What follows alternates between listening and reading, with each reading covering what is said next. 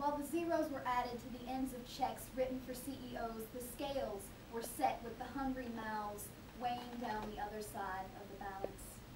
Billionaires sit in their 30-room homes and throw out food that they can't eat on their own, while 700,000 children sit in broken homes, stomachs grumbling, moaning for a crust of bread or a piece of meat. In this, the richest nation in the world, we let our own people suffer, pulling a shade between the classes as if the masses are rich, but guess what, y'all? We're all fucking poor.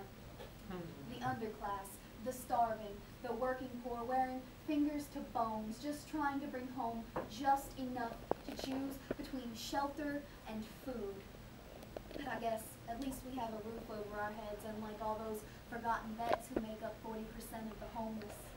Because apparently, Matthew didn't deserve government support for the leg he lost in Afghanistan.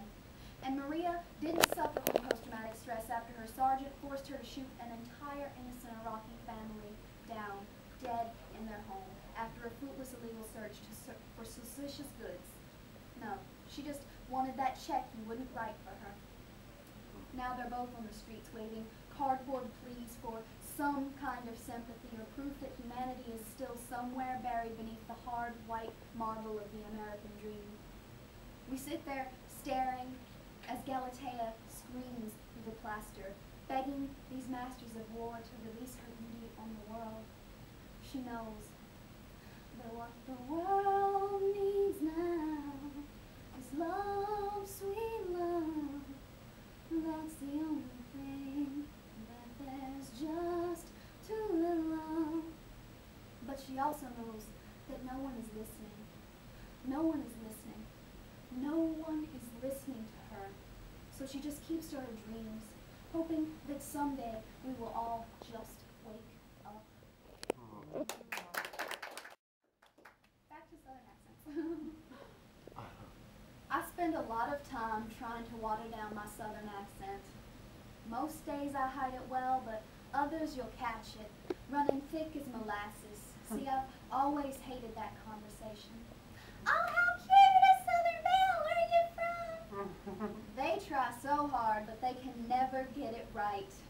Don't realize how insulting it is to assume that I need to be talked down to. Newsflash, Southern is not synonymous with ignorant. Granted, we have our backward-ass hicks and racist religious bigots, but some of us are capable of forming our own beliefs and don't let others tell us what to think.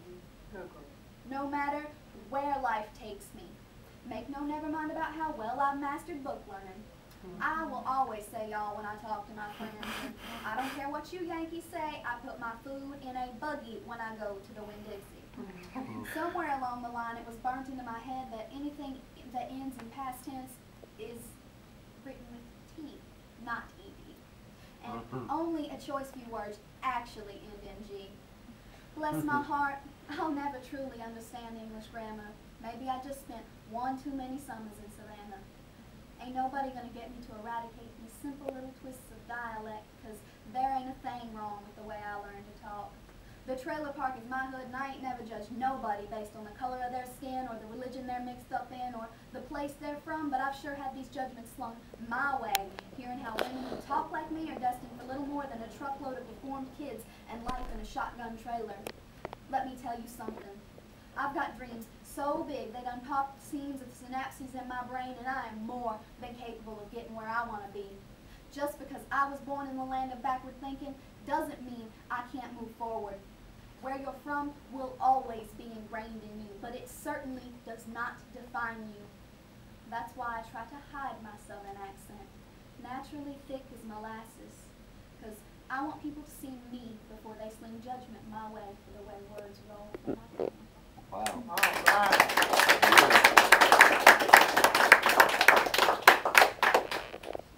I was recently reading about the child prostitution in India, and this is what came the payments. It's called, "Do we even stand for anything if all we do is write about something?" Tell me, what is the point in this? I sit here writing shit like somehow the words on this page will actually wash up on foreign shores. With their groundbreaking honesty and hope soaking through the closed minds and cold hearts of those who don't realize that humans aren't chattel, and they deserve to be treated better than cattle, not the other way around, India. With your child sex trade that rivals the number of Africans the white man relocated for his own self-interest. Millions of little girls sold into brothels by the grandfathers who first sold their own daughters into prostitution. Of course, the guilt-ridden white journalist flocks to the grimy doors of whorehouses so he can write the world's next big expose, claiming the tears he's wept for the world's injustice will be published in the newsprint. See page 6A for photocopies of the original tear-stained manuscript. And I can't stand knowing that I'm doing the same.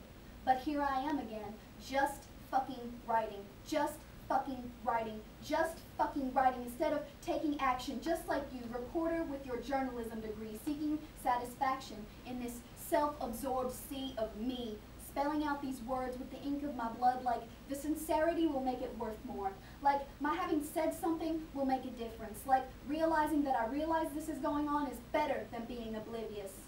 But I know, unless I actually stand, start a movement, scream for abolition, steal little Indian girls aged only 5 to 10 years from their semen-drenched brothel beds, where they've gotten used to sleeping in the stench of these men who rape them, these men who with their uncaring, lustful thrusts pour into their fragile wombs the diseases that will have these young dreamers soon locked dead in their tombs. Unless I get up and actually move more than just my goddamn fingers, I'm just as guilty for these crimes as those who commit them.